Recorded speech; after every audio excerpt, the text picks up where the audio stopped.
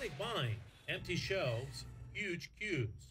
Coronavirus restrictions have led to familiar scenes across the world. So far, supermarkets and governments have insisted food supplies remain secure, despite the rush.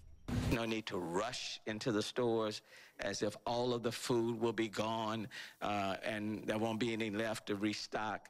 But behind the scenes, there are signs of strain on the way food is grown, made, and delivered. The majority of the global food supply is carried on ships, but the industry is hardly moving, reeling from port closures across the globe.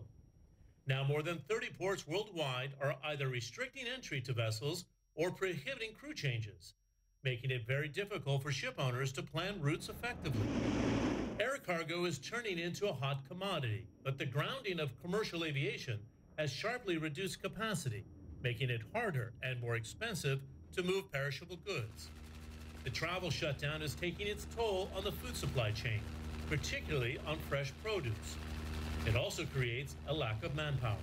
Normally, we'd be looking at peak workforce from somewhere around the middle of May.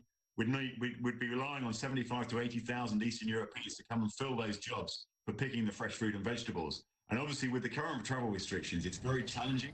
Labor shortages and restricted cross-border movement, coupled with increased demand, could trigger food inflation and make certain high-value products, such as fruit, vegetables, meat, and fish, harder to come by. Depending on where you are in the world, and particularly in developing economies, the measures that some of the governments take are quite draconian, and I'm not discussing that that is the wrong thing to do, absolutely not, but they have to make this strong stance and keep people off the street.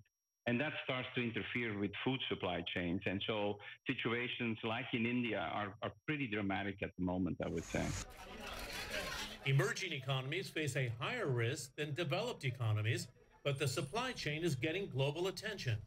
G20 leaders pledged to ensure the movement of vital medical supplies, critical farm products, and other goods and services. At the end of the chain, supermarkets working around the clock to keep shelves stocked amid the shopping frenzy.